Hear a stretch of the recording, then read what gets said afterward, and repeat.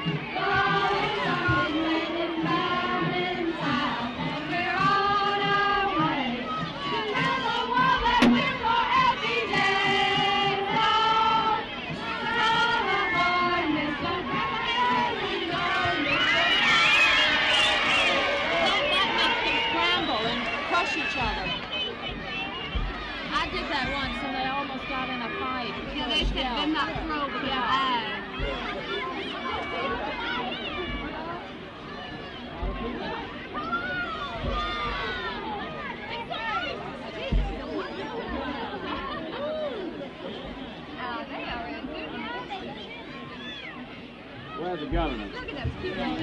Governor, where is he? Okay. Come on, governor. Let's go on. Let's let them through back there. Open it. Let them come in. Let them come in. Fine.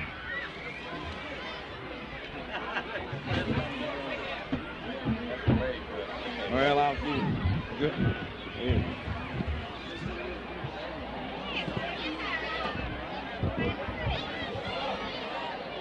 Ladies and gentlemen, if you'll give me attention just 1 minute, I want to say first of all, that as governor of our great state, this is the finest crowd that the First Lady has ever had in the South, I think. We're mighty happy these people in Waycross. I also want to say that it's great to be in Waycross and Ware County. We've got some of your distinguished citizens aboard the Lady Bird Special. And at this time, I would like to call their names out so that you'd know who's representing you upon this train. We've got Mayor Tom Gaddis and Ms. Gaddis aboard the train. We've got Mr. Ray Willingham, Ms. Ray Willingham, Roy Bonds and Ms. Bonds. We've got Aaron Johnson and Ms. Johnson. We've got Raymond Cooper and Ms. Cooper. We've got Clyde Coventry. We've got Mr. J.W. Kirkland. We've got Jerry Brabson and Ms. Brabson. We've got Mr. and Ms. Jimmy Walker. We've got Mr. and Mrs. Baker McGee. We've got Ms. Laura Lee Sparrow. And we've got your representative Francis from Blackshear over here in Pierce County, Francis Houston, on the train. So let's give them a big hand because they've been riding this train with us.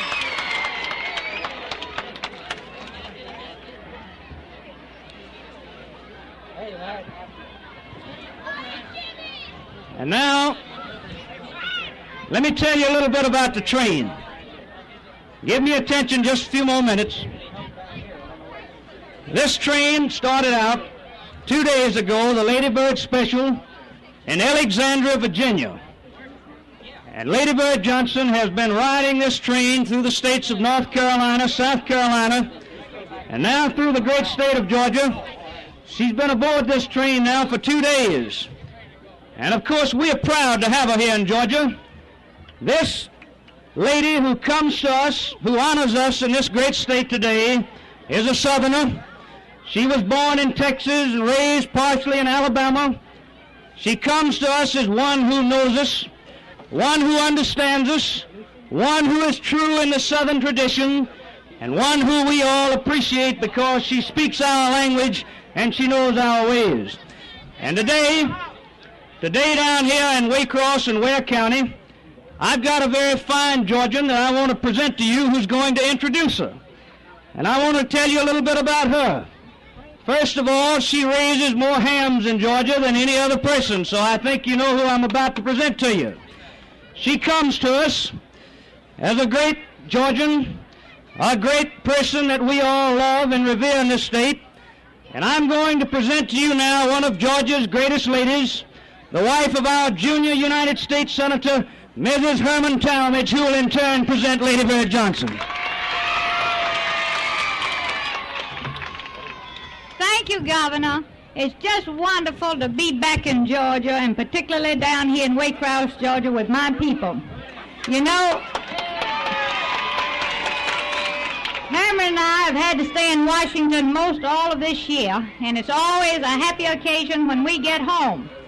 And when you can't get home, the next best thing to being at home is to be made to feel at home. And Mrs. Johnson and her fine husband have been that sort of friend to Herman and I ever since we've been in Washington since 1957. And it's wonderful to see that you are going to join me down here today in making her feel at home. And it is with great pride that I present the most capable and gracious First Lady this country has ever known, Mrs. Lyndon Johnson.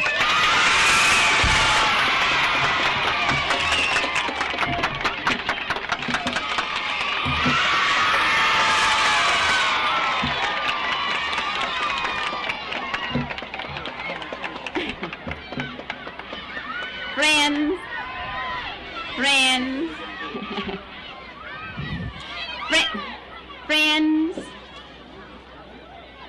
my friends of Waycross, this is a wonderful day, and I thank you for coming out. I thank the bands and all the mamas and papas and children. I've had a wonderful time traveling across your state with your able young governor and his wife, Governor Miss Sanders. Herman and Betty Talmadge are two of our closest political and personal friends. And I'm glad to have Betty at my side to help guide me through Georgia. In the years that my husband has spent in the Congress, his way has been helped and directed and guided by two of your able members of your delegation, Carl Vinson and Dick Russell.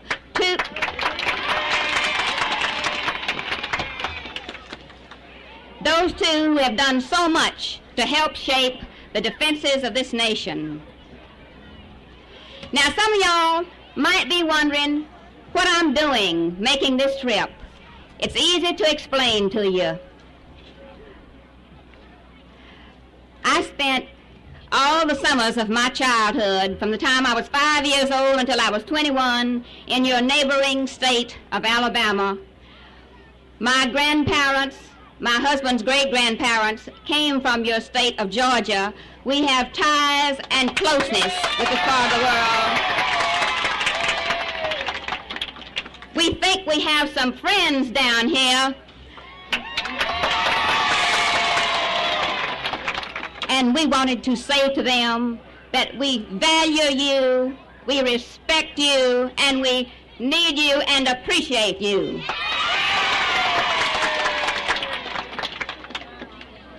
About 10 months ago, on as tragic a day as this nation can remember, my husband came into the office of the presidency of all of you. And since then, his major aim has been what I think is what concerns all of you all the most. One, keeping this nation at peace. Backed up with strength. He puts it into a nutshell this way. He says, our guard is up, but our hand is out to the nations of the world. And that's what I think every mama and papa and every young person in this country is thinking about first, is peace. And then next, economic prosperity for our country. And I believe he's kept it on a pretty stable course of that because, well, since 1960, your state of Georgia, the average per capita income has gone up $255, and that's $23 more than the national average. And I don't think, I just am obliged to remind y'all that those have been Democratic years.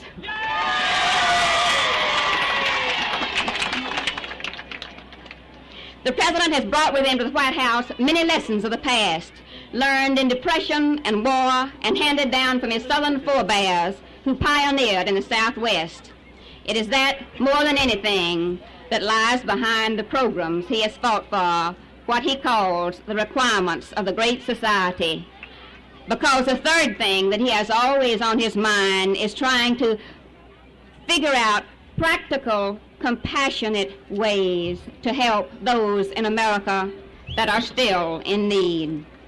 And so I want to say to you all that as we go further down the road on our whistle stop through this wonderful country, and as November the 3rd approaches, it's everybody's right to make up his own mind about who he thinks has the strength and the character to lead our beloved country.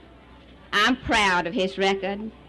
I believe there are many of you all who are in favor of it, and I leave it to your good judgment with a happy heart. Thank you for coming out.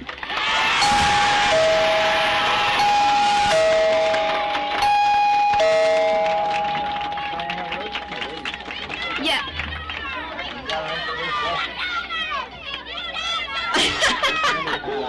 Listen, I'm not about to forget Lucy. She wouldn't like it at all if she didn't get to meet you.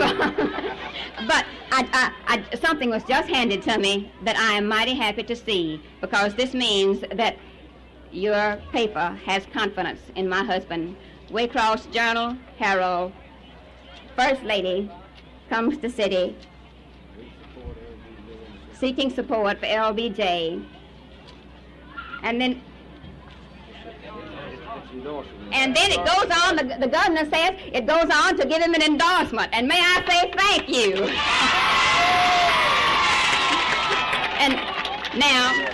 And now I want you to know, because I see a lot of young folks in this crowd, I want you to know our young daughter, Lucy Baines.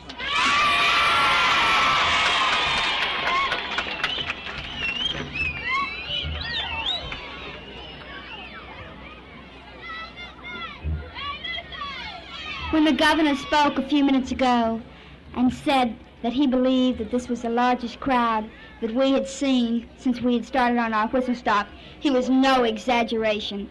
This is a tremendous turnout, and we're thrilled to death.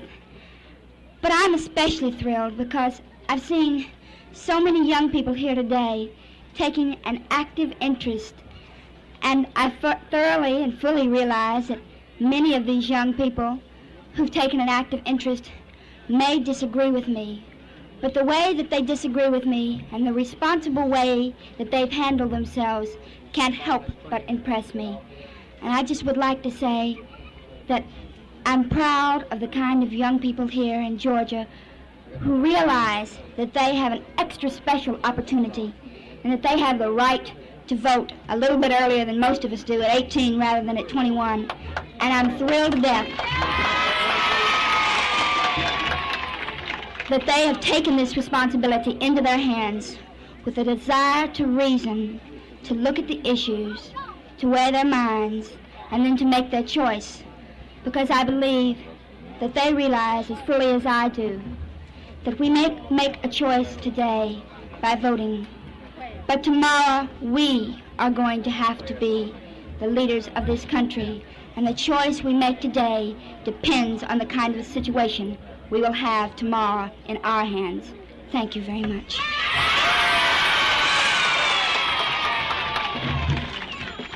And now I want to present to this audience one of your own, one of the fine, outstanding congressmen in the United States Congress, the Honorable Russell Tootin and his wife, who are here. I'd like to... I just want you to know that I appreciate the courtesy and the wonderful welcome you've extended to the First Lady of our land. And now we want to ask the mayor. I think the mayor of Waycross has a little memento, a little gift he'd like to make to the First Lady, and we'd like to ask Mayor Tom Gaddis and Commissioner Aaron Johnson if they won't come forward and perform this part of our ceremony here in Georgia.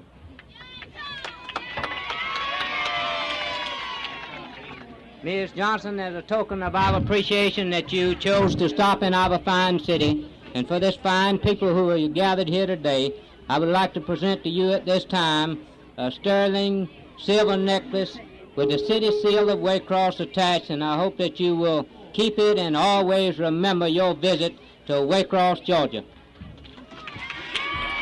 Thank you, Mr. Mayor.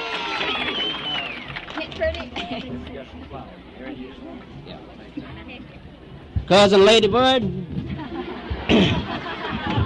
we are so glad to have you in Waycross today. In a little token of the good people of Waycross and Ware County, we want to present you these rolls from Texas. Thank you.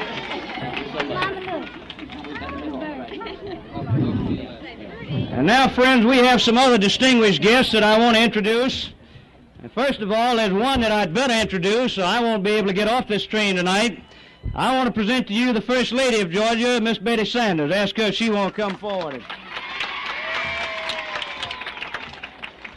You know, it's great, it's real great to have a First Lady of our land who can get up here and say y'all and say it just like we do down in Georgia. And it's great to have on this train some other good Democrats and some good, fine, outstanding public servants. And I want to introduce three outstanding Democrats who are on this train and ask them if they won't have a few words to say to all these fine Democrats down here in Waycross and Ware County. I want to first present to you the Secretary of Commerce, that great Democrat from up in North Carolina, Secretary Luther Hodges, who's on the train. Ask him if he won't say a word. Thank you very much, Governor Sanders, and this is a wonderful crowd here in Waycross. I love Georgia, and I'm glad to come here and pay my tribute to you. I know you have your Highway number 1 coming through here, as we do through our state, and the Bureau of Public Roads is in the Department of Commerce. We're very much interested in tourist development down here. We're also interested in farming, in cotton farming, which we have and which you have. And if we keep the Democrats in power, as we're going to do, it means we can keep our $12 billion income instead of cutting it to $6 billion, as Mr. Goldwater will do if he has his way of doing away with all the farm things. This Johnson administration has done more for the textile industry, of which I was a part for 30 years, than any administration in all history, and let's sentimentally and practically vote Democratic from Johnson on down come November 3rd.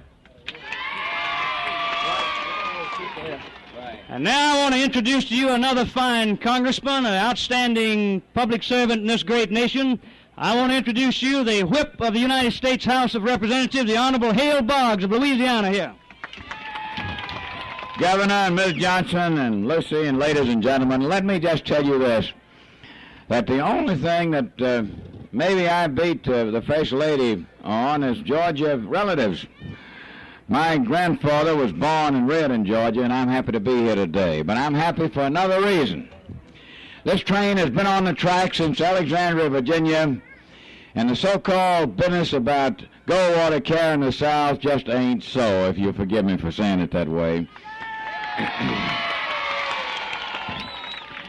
The president is going to carry Maine and Vermont and New Hampshire. I don't think they've ever voted Democratic in the whole history of our country. Not even that great President Franklin Roosevelt, who loved Georgia so much, could carry those states.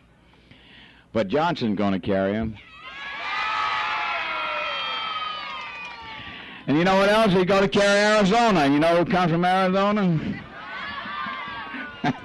And do you have any doubt that he's going to carry Georgia? You know, of course not. There isn't any Southern strategy. The strategy is to put LBJ back in the White House where he belongs for the benefit of every American. Thank you very much.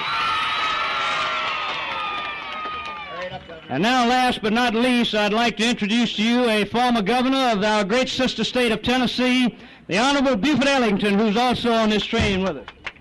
Thank you. Thank you, Governor Sanders. As your neighbor, I hope you'll think about this in the next 4 weeks, that as a businessman with industry moving toward the South, that with the great industrial growth that we have, that you'll remember it's under the Democratic administration. As a farmer, that you'll remember, too, that we're depending on you to go Democratic. Thank you.